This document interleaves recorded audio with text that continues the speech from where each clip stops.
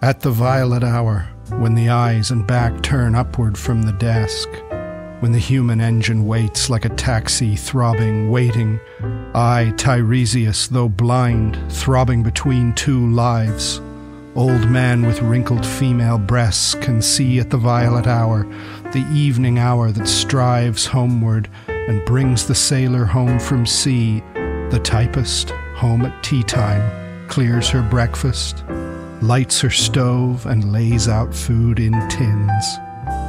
Out of the window perilously spread, her drying combinations touched by the sun's last rays on the divan are piled, at night her bed, stockings, slippers, camisoles, and stays. I, Tiresias, old man with wrinkled dugs, perceived the scene and foretold the rest.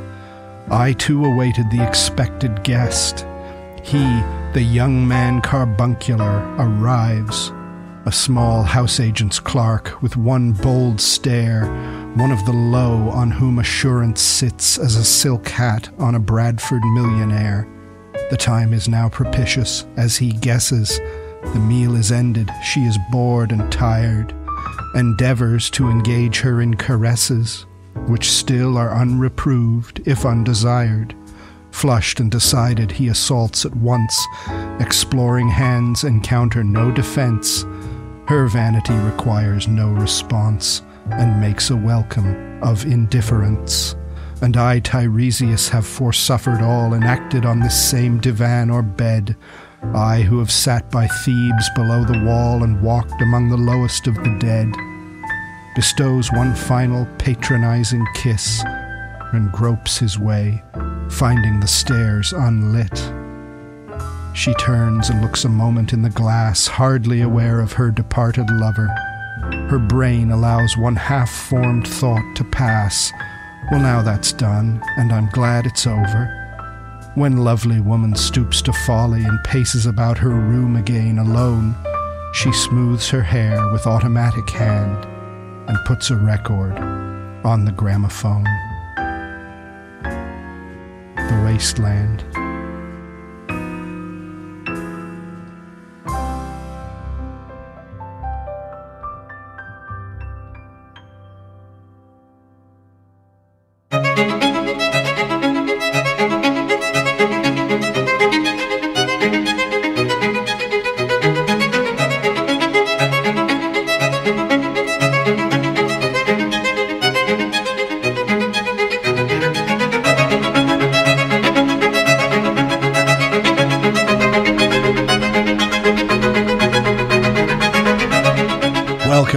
Welcome back to Professing Literature. We don't know where you are, but we're in Oklahoma City. We don't know when it is for you, but for us, it's the month of July in the year of grace 2021. Professing Literature is the podcast where we look closely at short passages of important works of literature in the hopes of seeing writers in action. We work across literary genres and modes, whether comedy or tragedy, drama, poetry, or fiction, looking at the dynamics of a passage in order to understand what the author is doing and what is at stake for the work as a whole, the issues that it clarifies and the techniques that are involved.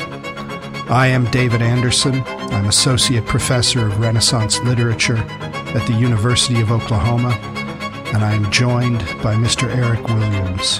How are you, Eric? I'm doing great, David. How about you? I'm well, thank you. It's good to be back with you. This is a little bit different because it's the first time ever we've got the second half of a double episode, which I guess is some sort of milestone for us. And so I have been meaning to ask you, how are we doing? I don't think we've gone viral yet because I assume I would have heard about that on the news if that had happened. So Indeed. We probably aren't quite yet ready to retire and just live on this. But in terms of the statistics you get as the person who actually understands how the interweb works, how are things looking? I think that we've done really well. Like you said, it's just really fun to see the different places in the United States that we've gotten listeners from. Okay. There's all different states. Probably, obviously, we're going to have some from Canada because you are. Oh man, yeah, I've brought the Canadian fan base with me. And then we've got quite a few from the United Kingdom. Lots from Australia, which I think is that there are relatives of mine in Australia also. Yeah. That's true. And so if any of them are listening, Morris family, much love from Oklahoma.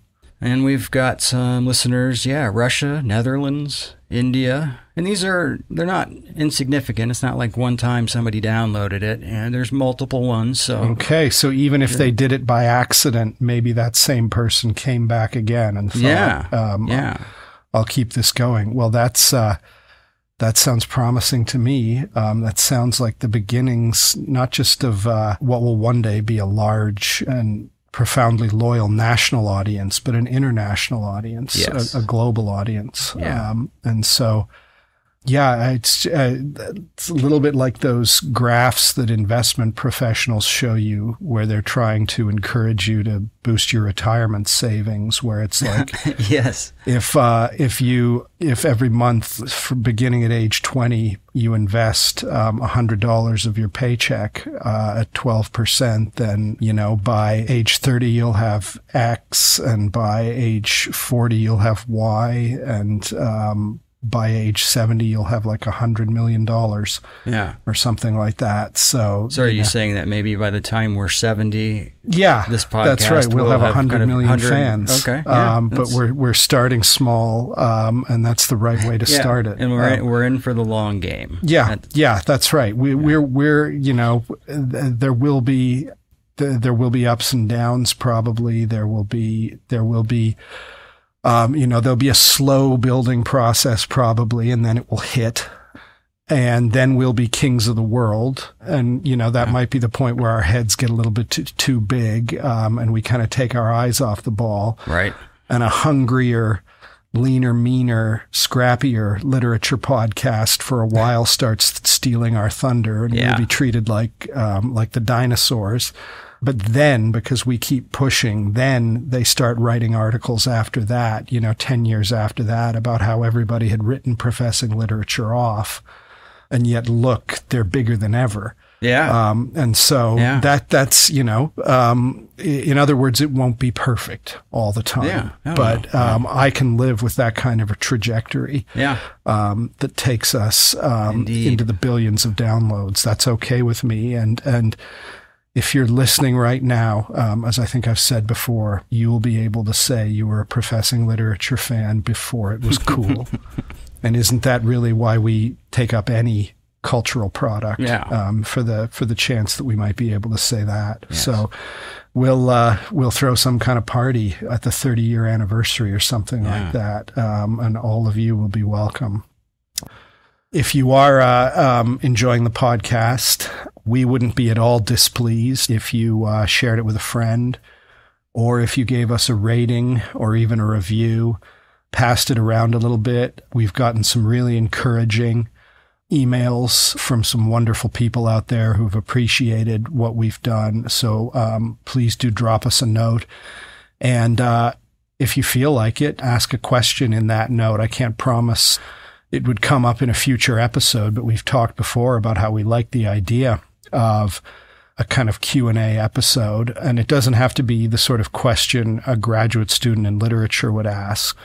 A piece of life advice actually is the less you can behave like a graduate student in literature, the happier and more successful you're likely to be. So if instead it's just a normal human question like, why do you think Lady Macbeth said that? Or, I didn't understand what you were saying about Mr. Knightley. Can you explain it in a way that is comprehensible instead of stupid? Then that's a great question. And that's, simple questions of clarification can often take us to really interesting places. And so it doesn't have to be that kind of graduate student question that's filled with jargon and, trying to show off. So normal, regular people questions are welcome. And Eric, can you once again give the listeners that email address? Yes, you can email us at professingliterature@protonmail.com. There you go. All right, well, please do get in touch if the spirit should move you to. We are talking once again today about this wonderful, unexpected, although now so familiar poem, The Love Song of J. Alfred Prufrock, one of the most important poems in English in the 20th century, the poem that launched T.S. Eliot towards poetic eminence. And if you listen to last week's episode, you may not need me to do a recap, but it can't hurt. We got halfway through the poem roughly last time in our conversation and saw that this is the love song of a depleted, enervated era. A love song that is a kind of anti-love song, not aggressively anti, but an apathetically anti-love song. The title character, who we presume is the speaker of the poem, J. Alfred Prufrock, is, as his name implies, an anxious, fussy, self-conscious man, a man of the polite classes, a youngish man still, but a man who feels like he suggests that he can almost feel himself growing older. The poem is a broken confessional. Last time, I believe we left off talking about the epigraph to the poem, where Eliot quotes 6 lines from Dante's Inferno. He quotes them in Italian. I'll reread them to you now in English. And these are spoken when Dante has a conversation in hell, in the 8th circle of hell, with a man named Guido da Montefeltro, who is being punished in hell for having been a false counselor on earth, and so he is imprisoned in a tongue of flame. He tells Dante the pilgrim, if I but thought that my response were made to one perhaps returning to the world, this tongue of flame would cease to flicker. But since, up from these depths, no one has yet returned alive, if what I hear is true, I answer without fear of being shamed.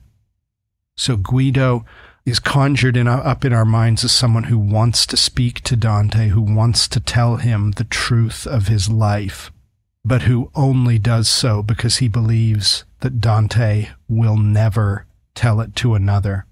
Guido is in hell, and Prufrock himself is in a kind of hell, and Prufrock, like Guido, is burdened with a desire to speak, to say something. And yet this something is apparently so terrible that by analogy to Dante, or by allusion to Dante, it's suggested that he would only ever tell it to someone who was trapped down in hell with him. So this poem is a confessional. It begins with the invitation, as we saw last week, to conversation, to a wandering conversation. And yet it's a confession where clarity is constantly deferred, where Prufrock never does say exactly, clearly, what it is that is weighing him down. And we can only sort of sift through this stream of consciousness, meandering utterance, wondering exactly what it is that's weighing on him. It seems clear already halfway through the poem that part of Prufrock's problem, at least, concerns women. He is interested in women. He is fascinated by women. He desires women, and he is afraid of women. He pays attention to them, and he imagines them with an unhealthy narcissistic self-consciousness. He imagines them being unimpressed by him when they attend to him, noticing his growing bald spot and the thinness of his arms and legs. In the group of sort of quasi-stanzas with which we left off, we saw this mingling of fear and desire, and part of the fear, you will recall at least, had to do with Prufrock imagining himself talking to a woman and seeing those eyes and being pierced by those eyes. Not in the sense of a lover being pierced by a rapturous glance from a beloved, but rather it's the piercing of an entomologist, of someone who studies insects, who would take an insect and stick it and pin it to the wall. That's what he believes the eyes would do to him. In other words, they would maybe see him, but see him at depth in a way that makes him helpless and ashamed. So that's where we left off with the poem. I'm going to reread the whole poem, just because that seems like the right thing to do as well as the useful thing to do. And then we will pick up where we left off. So here I go, the love song of J. Alfred Prufrock. I won't read the epigraph again since I've just done it. Let us go then, you and I, when the evening is spread out against the sky like a patient etherized upon a table. Let us go through certain half-deserted streets, the muttering retreats of restless nights in one-night cheap hotels and sawdust restaurants with oyster shells. Streets that follow like a tedious argument of insidious intent to lead you to an overwhelming question. Oh, do not ask, what is it? Let us go and make our visit. In the room the women come and go talking of Michelangelo. The yellow fog that rubs its back upon the window panes, the yellow smoke that rubs its muzzle on the window panes, licked its tongue into the corners of the evening, lingered upon the pools that stand in drains, let fall upon its back the soot that falls from chimneys, slipped by the terrace, made a sudden leap, and seeing that it was a soft October night, curled once about the house and fell asleep. And indeed there will be time for the yellow smoke that slides along the street, rubbing its back upon the window panes. There will be time to prepare a face to meet the faces that you meet. There will be time to murder and create, and time for all the works and days of hands that lift and drop a question on your plate. Time for you and time for me, and time yet for 100 indecisions and for 100 visions and revisions before the taking of a toast and tea. In the room the women come and go talking of Michelangelo. And indeed there will be time to wonder, do I dare and do I dare? Time to turn back and descend the stair with a bald spot in the middle of my hair. They will say, how his hair is growing thin. My morning coat, my collar mounting firmly to the chin, my necktie rich and modest but asserted by a simple pin. They will say, but how his arms and legs are thin. Do I dare disturb the universe? In a minute there is time for decisions and revisions, which a minute will reverse. For I have known them all already, known them all, have known the evenings, mornings, afternoons. I have measured out my life with coffee spoons. I know the voices dying with a dying fall beneath the music from a farther room, so how should I presume? And I've known the eyes already, known them all, the eyes that fix you in a formulated phrase, and when I am formulated sprawling on a pin, when I am pinned and wriggling on the wall, then how should I begin to spit out all the butt ends of my days and ways, and how should I presume? And I've known the arms already, known them all, arms that are braceleted and white and bare, but in the lamplight downed with light brown hair.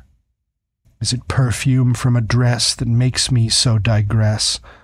Arms that lie along a table or wrap about a shawl, and should I then presume? And how should I begin?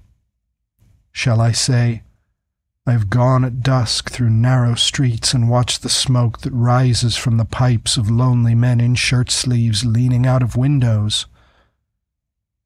I should have been a pair of ragged claws scuttling across the floors of silent seas. And the afternoon, the evening, sleeps so peacefully, smoothed by long fingers asleep, tired, or it malingers, stretched on the floor, here beside you and me. Should I, after tea and cakes and ices, have the strength to force the moment to its crisis? But though I have wept and fasted, wept and prayed, though I have seen my head grown slightly bald brought in upon a platter, I am no prophet, and here's no great matter. I have seen the moment of my greatness flicker, and I have seen the eternal footman hold my coat and snicker, and in short, I was afraid. And would it have been worth it after all? After the cups, the marmalade, the tea, among the porcelain, among some talk of you and me, would it have been worth while to have bitten off the matter with a smile, to have squeezed the universe into a ball, to roll it towards some overwhelming question, to say, I am Lazarus, come from the dead, come back to tell you all, I shall tell you all. If one settling a pillow by her head should say, that is not what I meant at all, that is not it at all. And would it have been worth it after all? Would it have been worthwhile, after the sunsets and the dooryards and the sprinkled streets, after the novels, after the teacups, after the skirts that trail along the floor, and this, and so much more? It is impossible to say just what I mean. But as if a magic lantern threw the nerves in patterns on the screen, would it have been worthwhile if one, settling a pillow, or throwing off a shawl and turning toward the window, should say, that is not it at all, that is not what I meant at all. No, I am not Prince Hamlet, nor was meant to be. I am an attendant lord, one that will do, to swell a progress, start a scene or two, advise the prince, no doubt an easy tool, deferential, glad to be of use, politic, cautious, and meticulous, full of high sentence, but a bit obtuse, at times, indeed, almost ridiculous, almost at times the fool. I grow old, I shall wear the bottoms of my trousers rolled. Shall I part my hair behind? Do I dare to eat a peach? I shall wear white flannel trousers and walk upon the beach. I have heard the mermaids singing, each to each. I do not think that they will sing to me. I have seen them riding seaward on the waves, combing the white hair of the waves blown back, when the wind blows the water white and black. We have lingered in the chambers of the sea by sea-girls wreathed with seaweed red and brown, till human voices wake us, and we drown. So there you are again. There's the poem. We left off with Prufrock offering those three wonderful quasi-stanzas keyed around the phrase, I have known them all. I have known them all already. What has he known? He's known the evenings and mornings and afternoons. He's known the eyes. He's known the arms. He has known community of a sort. That's probably too strong a word. He's known women at a sort of polite distance. He knows what they look like. He knows enough to fear their eyes. He knows the small banalities of polite society, stirring one cup of coffee after another, having the same conversation over and over again because it never gets to a level of depth. He wants more, but there is too much that inhibits this most inhibited of young men. And so we pick it up at about the halfway point today. Maybe for me the most powerful part of the poem. He is asking himself when we broke off about whether he can begin to say what he wants to say. And he says, and how should I begin? And should I then presume? In other words, can I say this thing that would be a presumption? And how should I begin? So this is a poem where the truth of what Prufrock desires to reveal is always deferred. And here he defers again. And he says, instead of offering us a clear statement of what he wants to say, much less a clear statement of what he wants, instead he paints with images, although he does so movingly and teasingly. He says, shall I say I have gone at dusk through narrow streets and watched the smoke that rises from the pipes of lonely men in shirt sleeves leaning out of windows? It's a wonderful image he's given us. We have to notice, though, that this is a response to his earlier question, his immediately prior question, and how should I begin? Well, shall I say I've gone at dusk through narrow streets and watched the smoke that rises from the pipes of lonely men in shirt sleeves, leaning out of windows? Why is this image called up by him when he asks himself or us how he should begin to speak? There's something about this image that I find intriguing and even haunting. Prufrock is asking us to imagine him seeing, at dusk, on the narrow residential streets perhaps of London, the smoke that rises from the pipes of lonely men in shirt sleeves leaning out of windows. First of all, notice that it's not a lonely man in shirt sleeves, it's lonely men in shirt sleeves. So there are multiple men in this posture smoking these pipes. They are in their shirt sleeves. So in other words, these are the white-collar class of the new of the post-industrial urbanization, the generation of white-collar workers who live more comfortably than their physically working fathers and grandfathers, but also live more distanced from the reality of things, the paper shuffling class. So they are in their shirt sleeves. In other words, it's at the end of the day and the jacket is off. And of course, they're in a posture of relaxation, leaning out of the windows, smoking. And of course, smoke often conjures up the idea of prayer, but this is not incense, it's pipe smoke. And as much as I like pipe smoke, it's not maybe suggesting very much that is prayerful.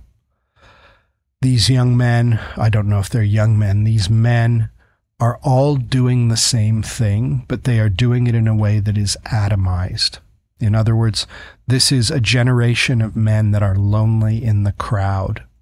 Everyone is doing the same thing, or at least multiple people are doing the same thing. Multiple people are the same kind of thing. The white-collar male, home and tired at the end of the day, smoking the pipe, sticking the head out the apartment window, and yet they're doing it isolated from one another and unaware of one another, I think it's fair to say. Prufrock is one of these men, we think, or he's close to these men. He certainly is isolated like them. But he is also perhaps different from these young men in that he is so acutely self-conscious. He is aware of himself, even as he is aware of them. And we see this preternatural self-consciousness throughout the poem. He is the one who is always standing back and looking at himself with disapproval. But part of what defines his self is his status as someone who is not a countryman, not a physical man, but a dapper, well-heeled, perhaps, scion of polite society, who feels so disconnected from life and from the world, disconnected from the opposite sex, and all of that entails with physical and emotional satisfaction, with beauty, and also with procreation and the idea of advancing the species, being fruitful and multiplying.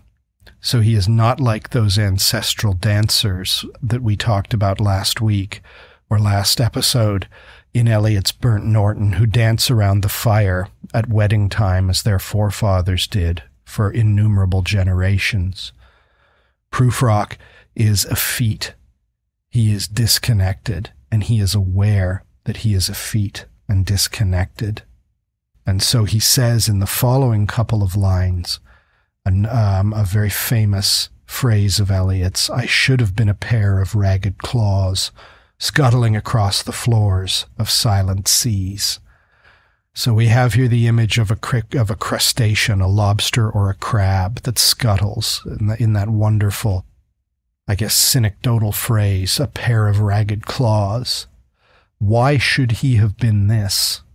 That's a strange thing to say, but it's an image that conjures up a great deal, that seems to fit the portrait we're already building in our minds of Prufrock. He should have been a crab on the bottom of the ocean floor. The crab is lonely and isolated, scuttling. It seems to be singular, and it is also buffered. The crab is protected by that hard shell, that hard carapace. It's protected by the ragged claws which seem to define it, and it is buffered under, who knows how many hundreds of millions of gallons of water so thick, so deep, as to make the world below silent. Prufrock should have been that creature, presumably because it better suits the sense of isolation and perhaps the longing for protection that defines him. That's what he should have been. He switches gears again at this point, and we forget about the crab. Maybe not. He says that the afternoon, the evening sleeps so peacefully. There's a sense of drowsiness that overtakes him and overtakes his life. The late afternoon drowsiness. It's like as a parent, there are certain times of day for me that are just killer, and it usually is when I'm putting my own children to sleep that I just feel the wall of fatigue toppling over on me. That time of day when the afternoon seems to be sleeping. I don't know if that's exactly what Prufrock's talking about, and he's certainly not a man with children.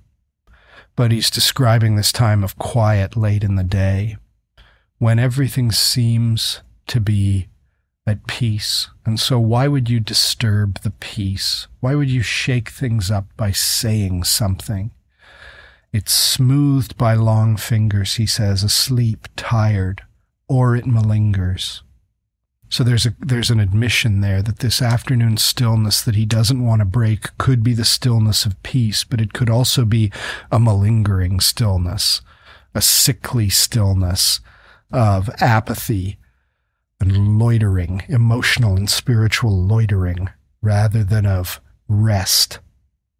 The afternoon, however, is lying there drowsily, almost like a character in the little scene he's about to paint, stretched on the floor here beside you and me. So he's addressed someone. He's said you and me. So who are we, the reader, supposed to be imagining ourselves? Well, now he seems to be, it's in my opinion, and I could be wrong, there could be a better way to read this. In my opinion, all of a sudden Prufrock is imagining a more concrete situation, that he might say something. And I think what is implicit here is that he's imagining that he might say something on a given afternoon to a young woman that he's interested in. It's a quiet afternoon.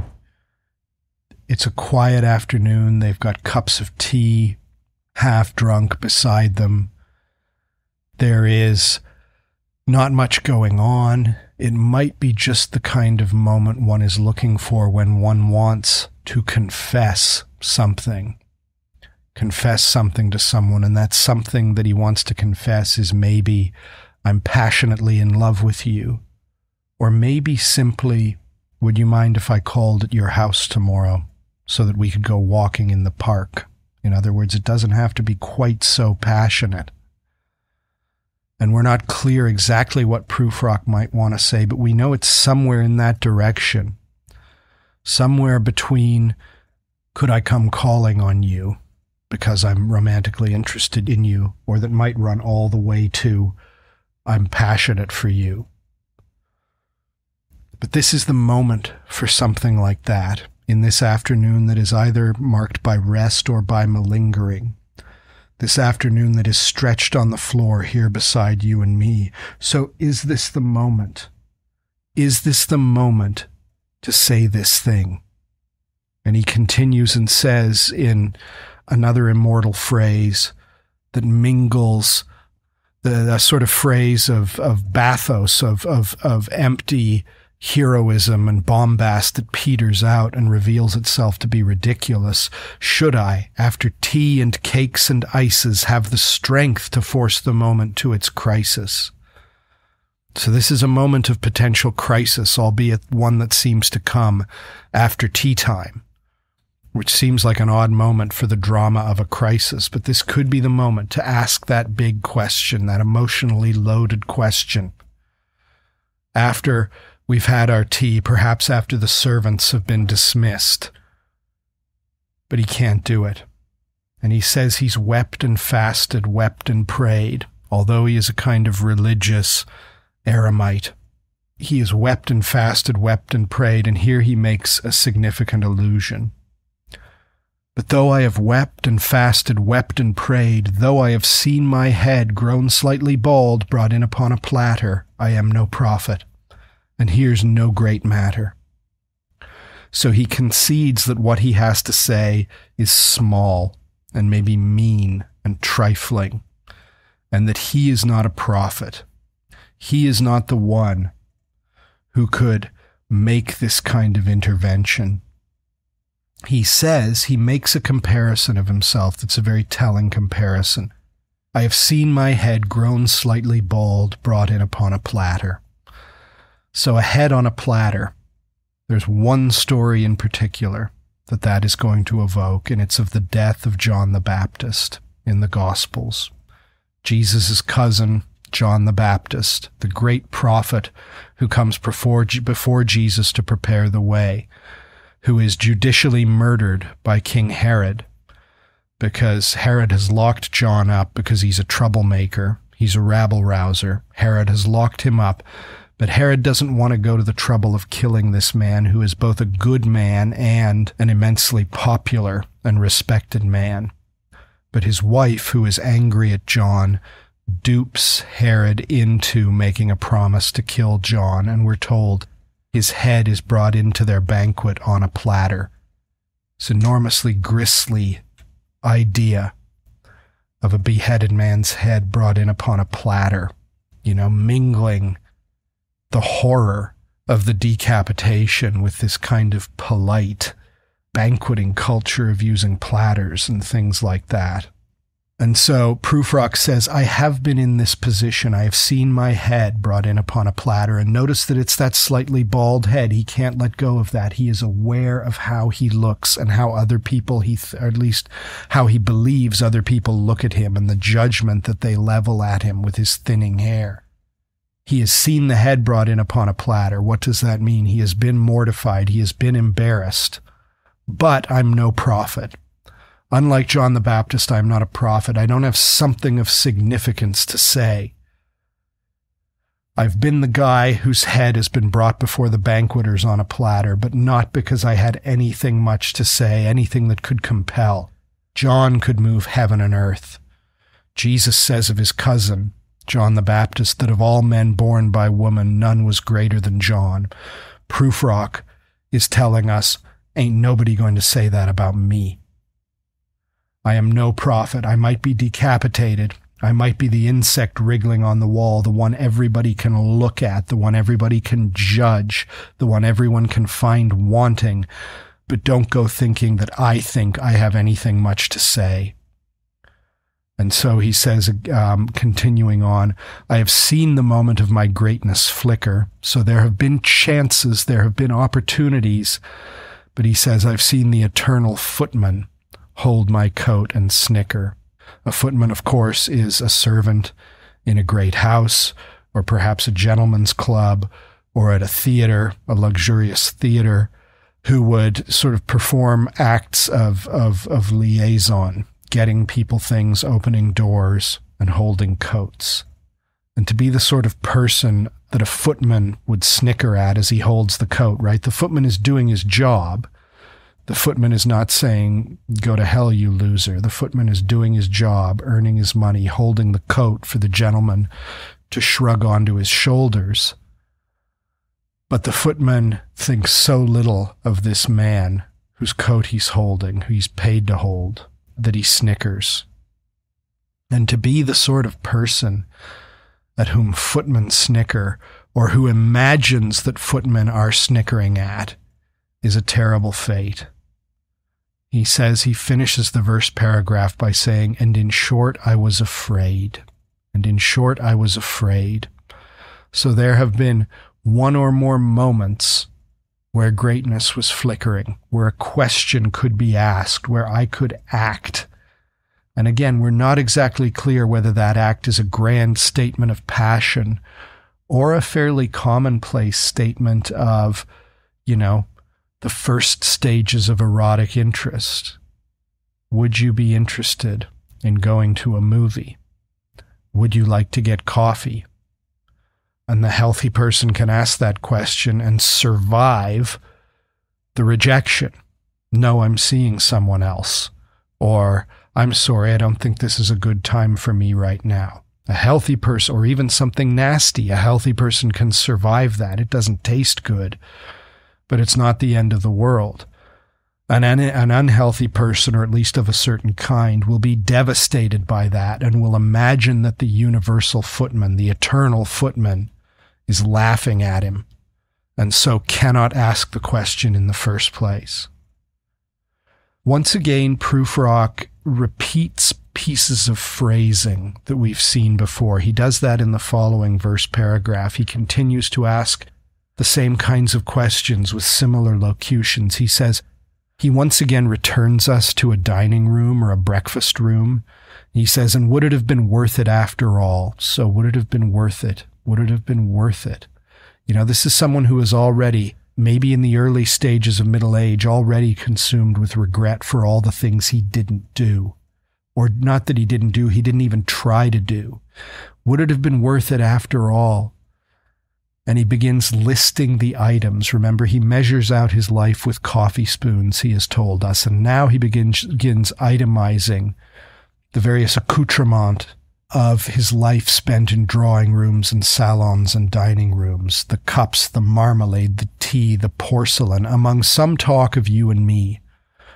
So imagine a moment, a man and a woman, maybe a young man and a young woman, maybe not so young, we don't quite know. But imagine a moment where two people seated side by side, having tea with a handful of other people in the room, are having a polite conversation. You know, do you enjoy your work at the solicitor's office, Mr. Prufrock? Miss so-and-so, did you grow up in the countryside, etc., etc.? Some talk of you and me, you know. Do you like sports? Do you like music? That kind of thing. Polite conversation, but polite conversation of the kind that is personal enough that it might provide an opening for a larger question.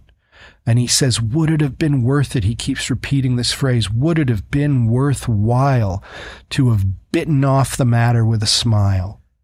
In other words, to kind of grin at yourself and say, here I go. Here I go. We'll see what happens now. I might be about to fall on my face, but I'm going to ask her a question. Would it have been worthwhile to have bitten off the matter with a smile? So fair enough. Alfred, you have a moment here. You have a moment here. It might not work out the way you want, but it might work out the way you want. So risk the mild social faux pas and the slightly icky feeling of the woman saying she's not interested. Risk that, because something much better might happen. Would it have been worth it to have bitten off the matter with a smile, to have summoned up my courage?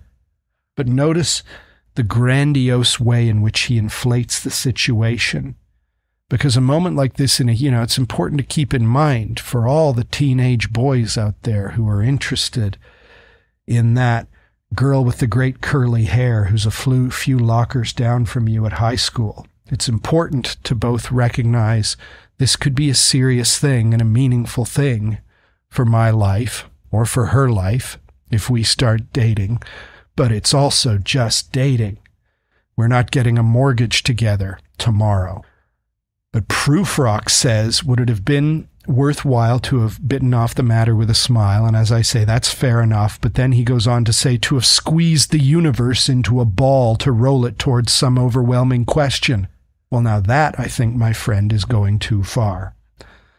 That is unhealthy. Whatever aspect of social interaction you are hung up on here, that you're having a difficult time managing, yes, these things can go deep, but it is not the universe at stake. It is not the universe at stake, as if the whole universe were being wagered on the outcome of this thing. And yet for a man as emotionally constrained and paralyzed, etherized, to use a phrase from at the beginning of the poem, as he is, everything would seem to be riding on that. And so, of course, if asking this question is just a matter of being somewhat disappointed and then moving on, you can ask the question. But if the universe is at stake on the outcome of this question, maybe the wise man doesn't bet this hand and once again folds. So would it have been worth it? Would it have been worth it to roll the universe to some question? And then he says, we almost might think for a fraction of a second that he's about to be clearer about what he exactly wants to say. Remember this deferral I've been talking about through the whole poem. To roll it towards some overwhelming question, to say, okay, to say what? To say what? To say, I am Lazarus come from the dead. That's what he would say. So we have another New Testament allusion, another allusion to the Gospels. 10 lines or so after the John the Baptist allusion, we have Lazarus. Now, biblically literate listeners will know that there are 2 Lazaruses in the New Testament. There is the more famous Lazarus, who appears in the Gospel of John as the brother of Mary and Martha and the good friend of Jesus. Jesus raises Lazarus from the dead in John, 4 days after his death. He comes to the tomb where the mourners are and where the rabbis are and Pharisees, and he has them roll away the stone. It is a foreshadowing, of course, of his own resurrection. And he calls Lazarus, and although Lazarus has been dead for 4 days, Lazarus comes out. And of course, it's a wonderful speculation. It's a speculation that Robert Browning, a poet that Eliot admired deeply, played with in a remarkable poem called The Epistle of Karshish, the Arab Physician. What did Lazarus see? What was it like to talk to Lazarus after he had been resurrected? So that's the one Lazarus this could be. Lazarus, come from the dead, come back to tell you all. I shall tell you all. But there's another Lazarus in the Gospels also. It's the name Jesus gives to a character in a parable, Lazarus and the rich man. In the parable, Lazarus is a poor man, a beggar who dies at the gates of the rich man, sometimes known as Dives, the rich man. They both die on the same night. One is a beggar at the gates, the other is a wealthy man. Lazarus, Jesus says, as he's telling the parable, dies and goes to sort of heaven, to the bosom of Abraham, whereas the rich man goes to hell. The rich man, it's a psychological masterpiece, this parable, apart from anything else. The rich man is begging his keepers not to be let out of hell, but he looks way off in the distance, looking up, I guess, so to speak, and he can see Lazarus in bliss. And the rich man never asks to get out of hell, but instead he asks that Lazarus be sent down into hell, that he would dip his finger in some water and cool and drop and then touch the finger to the rich man's tongue, to just give him that tiny bit of relief in his suffering. He's told this can't happen. No, rich man, Lazarus isn't going to hell for you, not even on a quick visit. Then he asks that Lazarus be sent back to warn his brothers not to wind up where he has wound up. Again, not very considerate of Lazarus, that he be sent back into the world. And he is told that they had the law and the prophets, his brothers. If they don't believe those, then even if Lazarus comes from the dead, they won't believe him.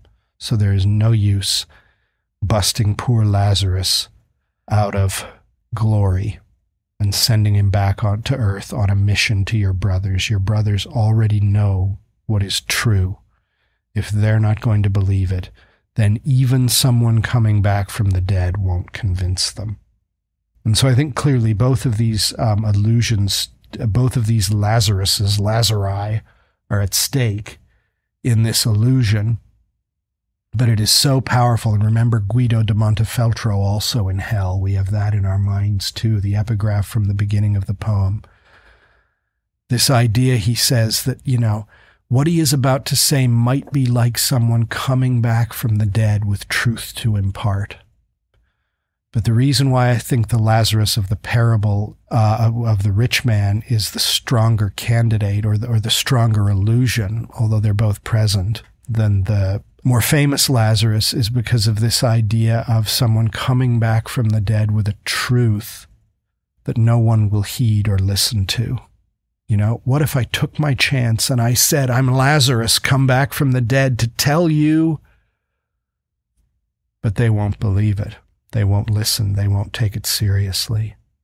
To say, I am Lazarus, come from the dead, come back to tell you all, I shall tell you all. And he breaks off. We don't know what exactly it is that he would tell, but we are given a picture of her hypothetical response.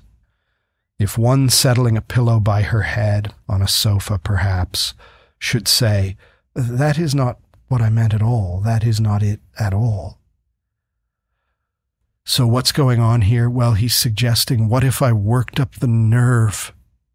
What if I got my emotions channeled so that like Lazarus come back from the dead, I could say that thing, that undefined thing to her, if she should sort of settle herself in her seat and say, you missed my point. I was telling you about what a nice time we had last weekend playing croquet. I was just being polite. I wasn't trying to suggest you should invite me to tea with your friends on Saturday or whatever it is. I wasn't opening the door. That's not what I meant at all. That was not it at all. The world would come crashing down, at least for this man. One more time, would it have been worth it? In the next verse paragraph, once again, Eliot is going back to this phrasing. Would it have been worth it? And now we're expanding beyond the tea table, and we're imagining the other little touchstones of normal life, sunsets, dooryards, sprinkled streets. So it's as though the camera lens is pulling back, and we're moving from the tight focus on the room to a sort of wider view of the neighborhood, and to life in general, novels and teacups and skirts that trail along the floor, and this and so much more. Would it have been worth it? What have been worth it? And then he catches himself here. He stops the scene painting. He catches himself and says simply, it is impossible to say just what I mean. And that might be the line that sums up the whole poem. It is impossible to say just what I mean. The poem that begins with an epigraph from hell about a confession that must never be repeated in the mortal world. A poem that begins properly with an invitation to conversation, and that throughout is hung up on these little vignettes of conversation that doesn't go anywhere because the risk is too great. The risk of exposure, of honesty is too great. And so now finally he says it is impossible to say just what I mean. Okay. Is that your problem, Alfred? You can't, because of these anxieties and fears and inhibitions, which seem to be so characteristic of the 20th century, and which it also seems to be are even more characteristic, getting stronger every day. Thank you, online world. In the 21st century, you know, we've gone from what Auden called the age of anxiety to, I don't know, or the age of hyper-anxiety, or Auden, you ain't seen nothing yet anxiety. But Prufrock bought in early on anxiety prior to the First World War, and he says it is impossible to say just what I mean. And so, why even bother? Why even attempt to make that disclosure?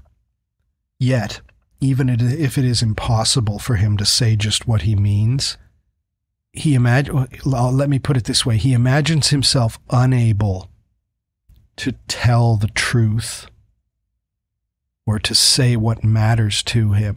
And yet at the same time, and we see this in the immediately following lines, at the same time, he imagines himself exposed to other people. So the thing he wants to say cannot be said, and yet they see and know and criticize anyway. Just like those women who, you know, are whispering to one another as he goes down the stairs? Isn't his hair getting thin? Just like that woman who would fix you wriggling on the wall with her gaze. He says it is impossible to say just what I mean, but as if a magic lantern through the nerves in patterns on a screen. I assume I am no expert in the history of science. I don't quite know when the Curies made their breakthrough with radium and with the X-ray, but I assume this is an early reference to X-ray technology, to the idea that my innermost self, the inside secrets of my body, could be shown by a magic lantern on a screen. That's scary. I can't say what I mean. And yet another, or perhaps if I did, another could come and see me, could look at me, could have all those secrets to rifle through and have the full awareness of all of the anxieties that I find so dismaying. That's what would happen to me if I tried to talk to her. And again, he goes back to this idea of the woman in comfortable surroundings, settling a pillow or throwing off a shawl, and turning toward the window should say, that is not it at all. That is not what I meant at all. So once again, we have a varied echo of something he'd already painted. It would not be worth it. It would cost too much to be exposed if she did not respond as I'd hope she'd respond. Better to say stay safe. Better to stay at home. Better not to get in the car and drive at all than face the possibility of an accident. And so he begins the next verse paragraph, another, with more very, very well-known another very, very well-known quotation in it. He begins it by saying, no. He is closing the door to that possibility. He is not going to face the possibility of what the kids call rejection. I guess everybody calls it rejection. That one was not coined by the kids. But he's not going to face that possibility. He says no. And then we have another allusion. This one is not to the Gospels. This is to Hamlet. Hamlet is an interesting figure to bring up here. In some ways, Hamlet is like Prufrock. He is inhibited in some ways. He is incredibly introspective, maybe to the point of paralysis. But Prufrock is not going to flatter himself by comparison to Hamlet. Hamlet is, what does Ophelia say? Oh, what a noble mind is here o'erthrown. And she describes all the way in which Hamlet is great as a warrior, as a politician, statesman, as a scholar. Hamlet is full of greatness as an intellect. Prufrock says, for all his inhibitions and second-guessing, no, I am not Prince Hamlet, nor was meant to be. That's not my role. Hamlet dies at the end of the play, getting revenge as he dies. And he is a tragic figure, but he is a great figure. Tragic figures aren't just sad, they have dignity. And Prufrock is a man without that kind of tragic dignity. And so he assigns himself a different part in the tragedy, and it is not that of tragic hero. I'm not Prince Hamlet, nor was meant to be. Shakespeare did not write that part with me in mind. Instead, he says that he is an attendant lord. And he goes on to describe the role. And he's clearly describing Polonius, another character in Hamlet. Polonius is an unimpressive, entertaining, but annoying character. Polonius is an older man. He's a fusspot. He is a would-be manipulator and conspirator, but he is too self-regarding and not bright enough to pull off that role that he's assigned himself. And he's a kind of pathetic figure because as he attempts all kinds of machinations on behalf of the wicked King Claudius, Polonius, in a sordid, squalid way, gets himself killed in the third act and doesn't even make it to the end of the tragedy. And so he is a politician, he's a careful man, and he is also a windbag. Prufrock says full of high sentence, so in other words, language that aspires to being grand, but a bit obtuse, because Polonius doesn't understand usually what Hamlet is up to or even what Hamlet's point is. At times almost ridiculous, almost at times the fool. Polonius is not a fool character if we're speaking categorically when it comes to Shakespeare. A fool character would be the gravedigger in Hamlet, but he's not that far off maybe. He's pretty ridiculous, and Hamlet, the tragic hero, the man, shows how ridiculous he is. That is the role Prufrock has cast himself in. He will be Polonius. Polonius is not a romantic hero. He's not much of anything. And Prufrock now, in this state of resignation, having pondered for a while the possibility of doing, of saying, now is in a state of sort of fatalistic resignation. And he says it twice over. And remember, when it comes to poetry, repetition equals emphasis. I grow old, I grow old. Said it twice, just in case you missed the first one. I grow old, I grow old. You know, he has missed his chance. He's seen the moment of his greatness flicker, and now all he has to look forward to is decline. So what if you do, or if you're old? Well, I don't know if you're old in 1910, but he says, I shall wear the bottom of my trousers rolled. I don't know if that is, I think this might be from the era where men's trousers and suit pants were beginning to be cuffed with an iron.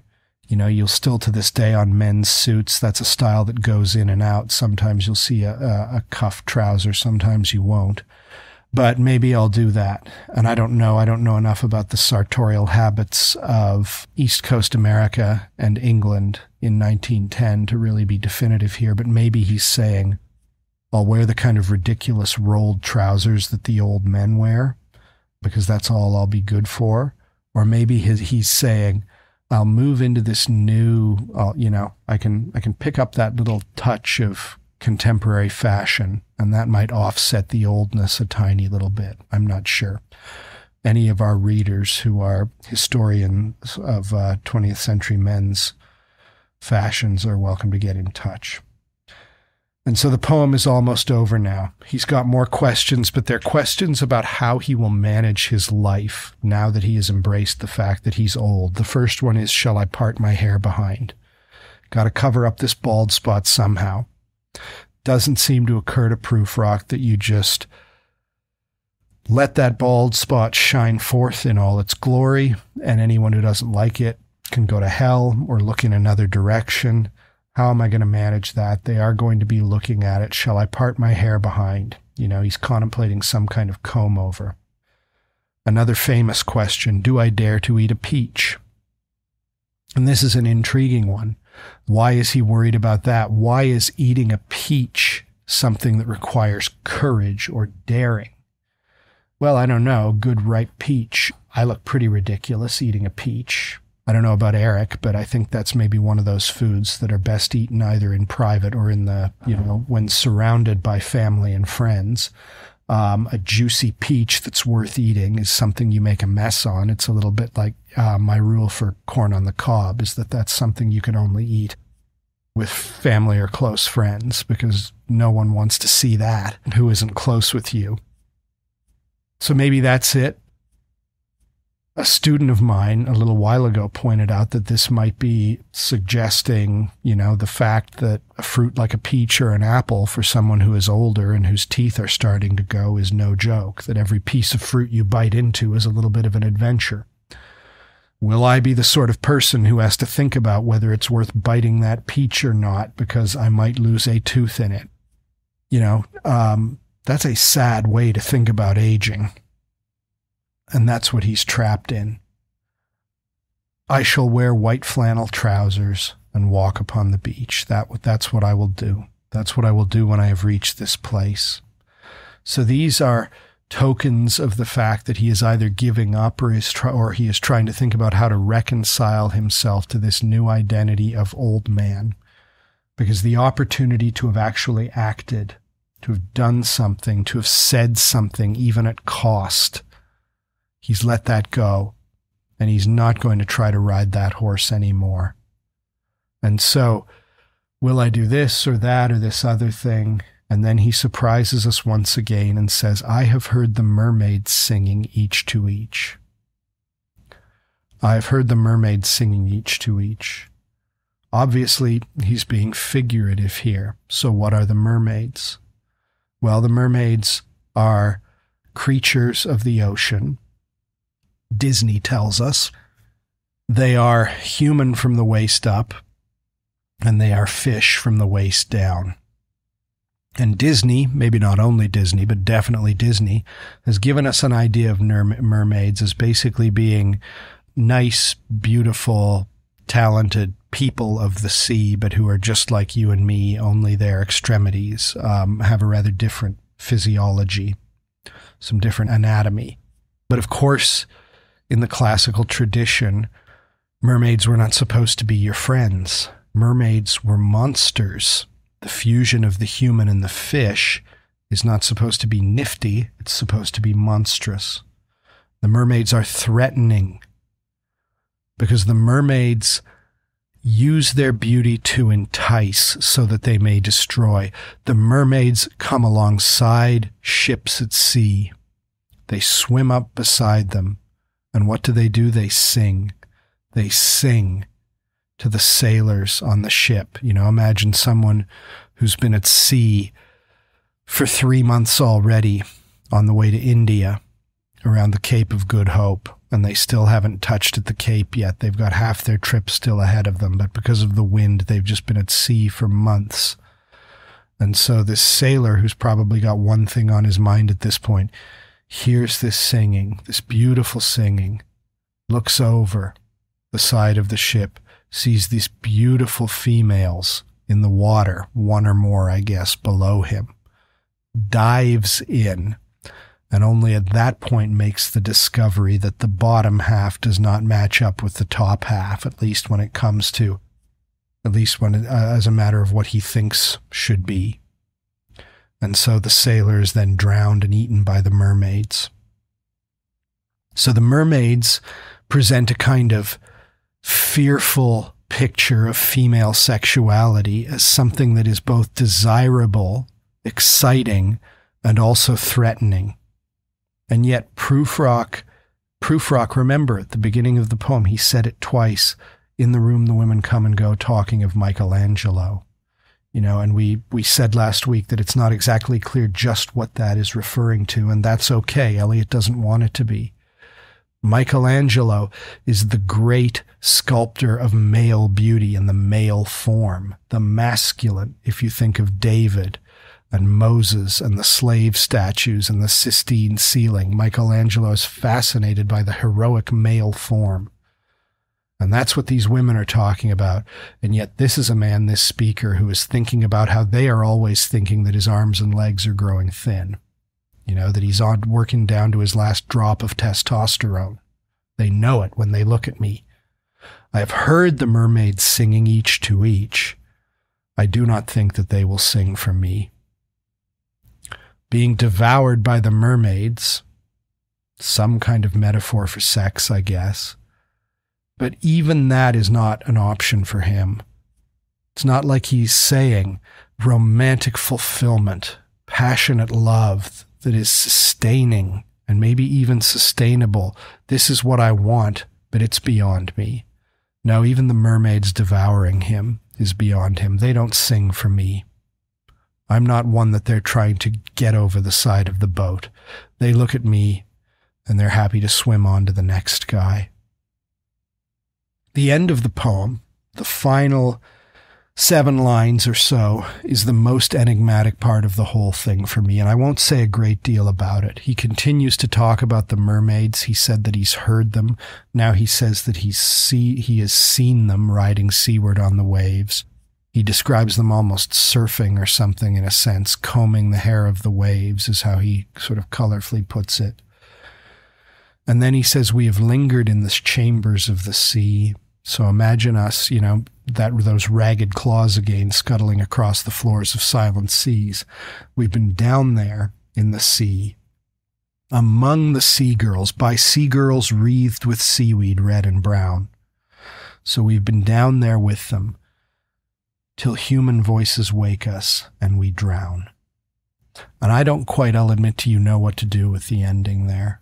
I'm not exactly sure.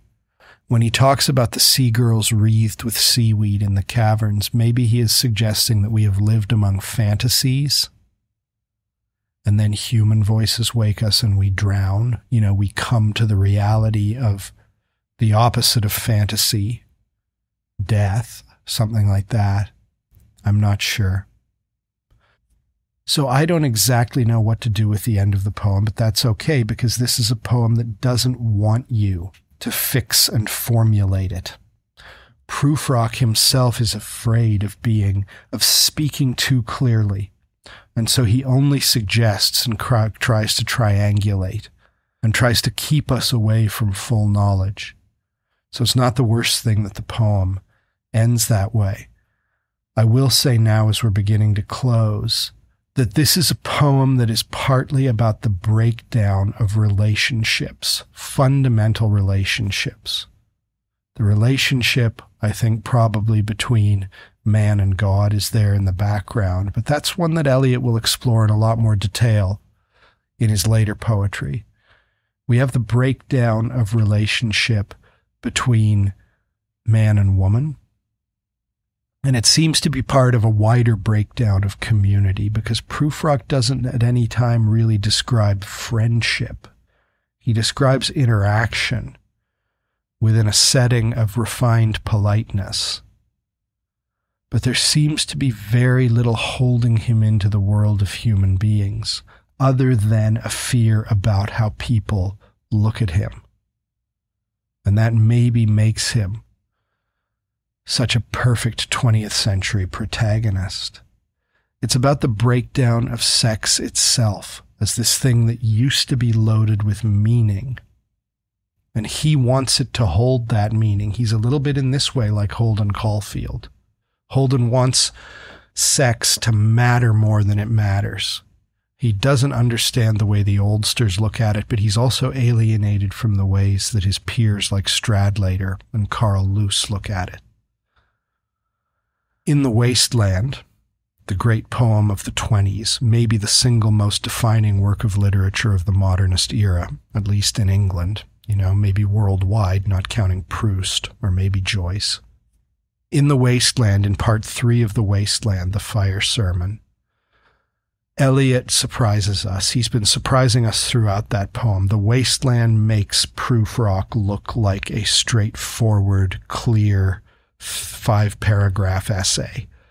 The Wasteland amplifies the uncertainty and free association and stream of consciousness effect of Prufrock through the roof.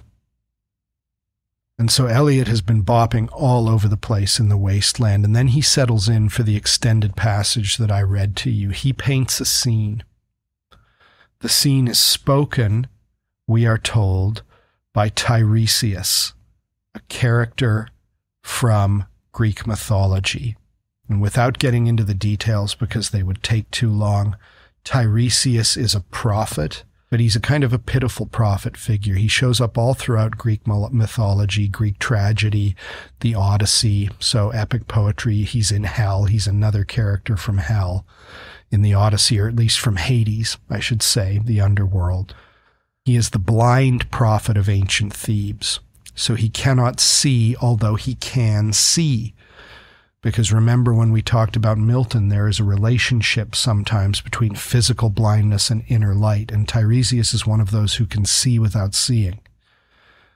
He's also a slippery, difficult, kind of unappealing figure in many ways. He's an old man who had for 7 years been sentenced by the gods to be a woman.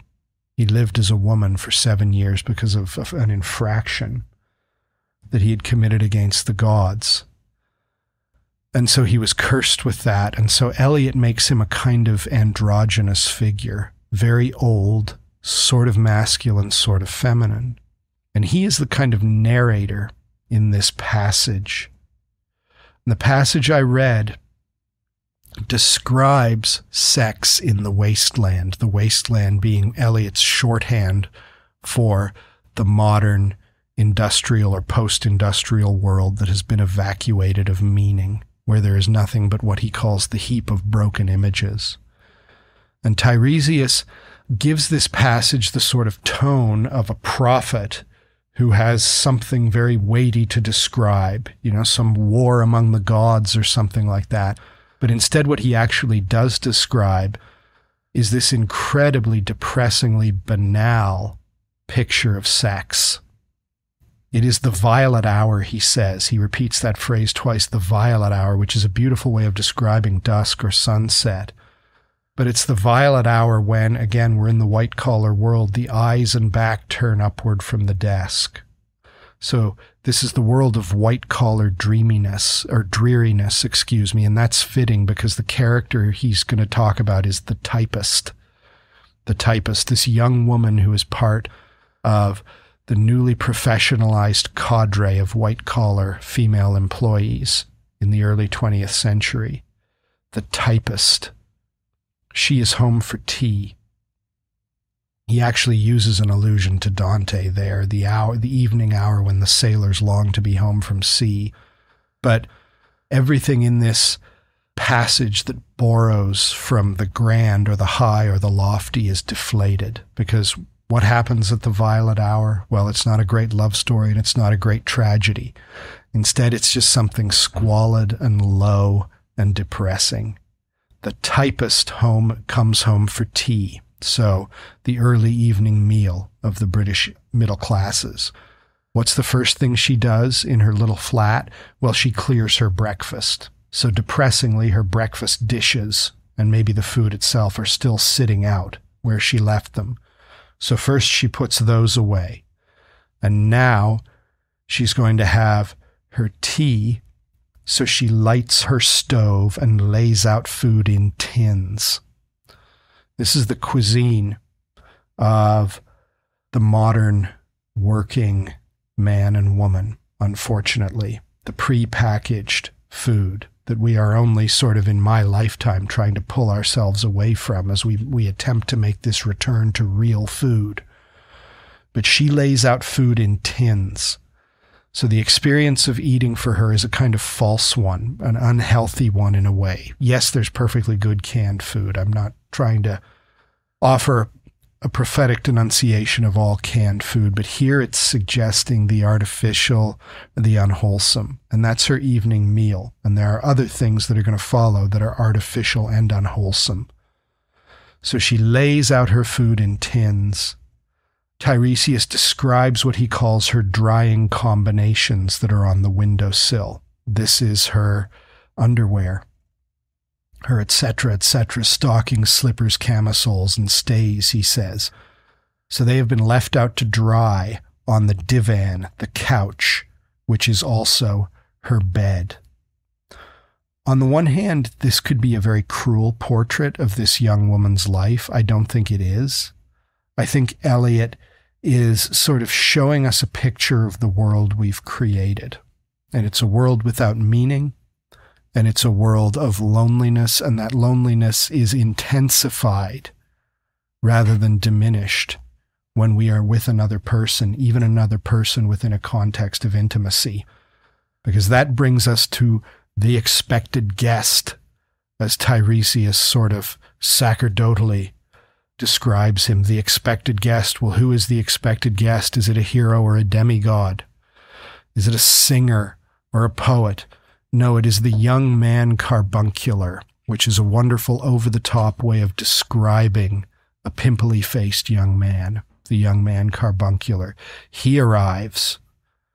Who is he? Well, we are told he's a real estate agent, a small house agent's clerk. So not even the agent, but just the clerk who works for him. And yet this young man carries himself as though he's the captain of the football team. Eliot in a devastating phrasing, says that he is one of the low on whom assurance sits as a silk hat on a Bradford millionaire. So this kid walks in like he owns the place.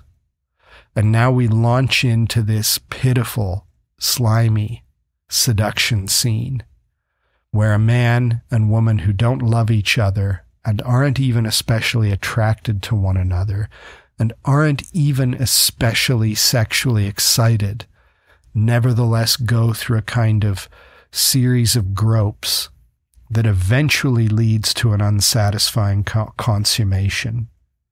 Notice how Eliot describes this, that he endeavors to engage her in caresses, which still are unreproved if undesired. So she doesn't want this. It's not that she hates this or actively dislikes it. It's just that she doesn't really care that much for him, but we're given no sense that she's afraid of him or anything like that, that there's any coercion here, but just that she is as indifferent as she is to him, she is even more indifferent to the idea of doing anything about this. And so she just puts up with it.